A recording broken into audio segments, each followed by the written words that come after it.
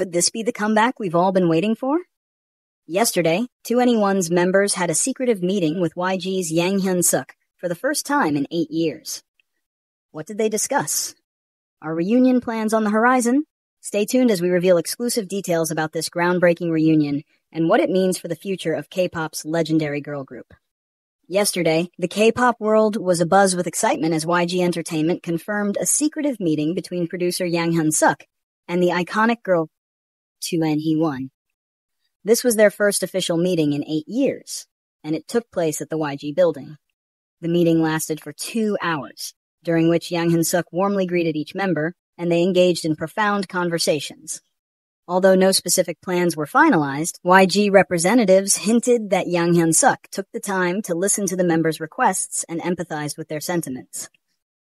Fans are now hopeful for positive news in the near future. 2NE1 debuted on May 17, 2009, and concluded their activities on November 25, 2016. However, they thrilled fans with a surprise performance at the 2022 Coachella Valley Music and Arts Festival, marking their first stage appearance together in 6 years. As this year marks their 15th anniversary, the potential for a reunion has fans on the edge of their seats. Like and subscribe for more updates.